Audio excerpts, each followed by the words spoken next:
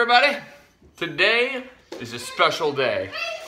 We are reviewing Blind Pig from Russian River Brewing Company. The same brewery as... yeah, that is a race car.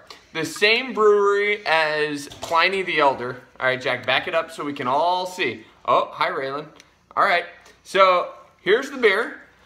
This is also a double IPA, and the rumor, you know, there's a lot of people believe Blind Pig is better than Pliny the Elder.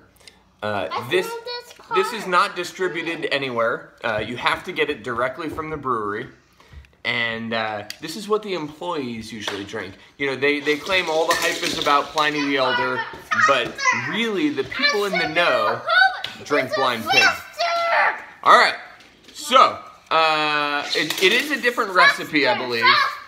Yeah, see, not packaged for resale. Sorry, can't sell it to you.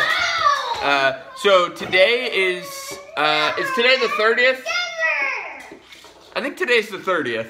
And this was packaged, bottled 3 days ago. So let's see what we're picking up on the nose. It's very loud here. Whew. So I get a great, again, actually it's funny, on the nose, sort of similar to Pliny. Very hoppy, in a piney, sappy, kind of West Coast aroma. West Coast, typical, I just got hit with a car. Typical West Coast IPA aromas. Little citrus, you know, I get a little bit of kind of an orange peel thing, but not super orange, not super islandy. This is more piney and floral and resiny. Maybe a tiny bit danky. Let's see where Jack, you want to smell? Be careful, it's really full. Does it smell good? Yeah? Oh, not too close. Smell good? Alright, so, anyways, let's see what we taste.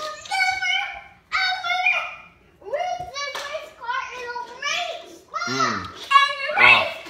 So, yeah, really good. Again, nice gripping bitterness, and it's super balanced, and you can tell it's in the same vein as Pliny. Ah, man. So this bottle is a little fresher than the Pliny that I tried.